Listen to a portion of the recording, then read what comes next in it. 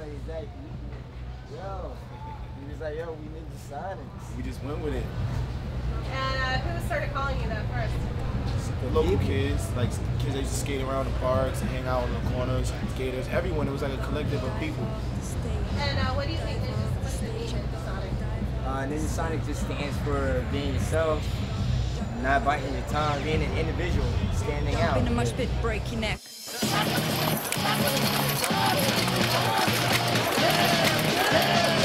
Then it evolved into this way of life, you know, like Ninjasonic to us became a thing where it's like we represent like good times, freedom of speech, freedom of action, being yourself. Lose your mind, lose control, tear this motherfucker up until they close.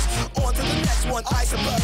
In love with the shit, I might propose. So hard you make my heart run away the lights glow. Who your nice clothes, wear your good shoes, cause where we're headed there are no rules. These pills will kick again, oh I need more booze. There's like hardcore music that's really violent, but we bring all this negativity and give it a twist and make it a positive thing. Yeah, lose your mind, nothing will be your eyes. Space, don't be surprised when the bass drops, the eyes will arrive. For kids that are thinking negative about themselves or negative about the world, we give them an enlightenment that everything is all right to be yourself, and you don't have to put up a front to be something that you're really not deep down inside.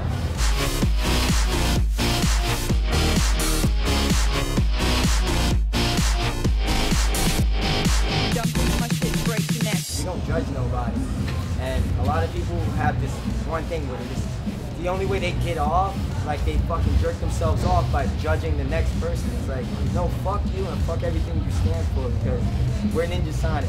That's it. I just want to just take the focus and put it on what we're about to do to the culture of like mankind.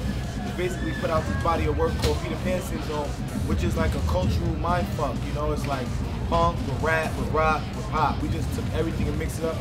It's gonna be a fucking whirlwind. It's gonna be a whirlwind, dude.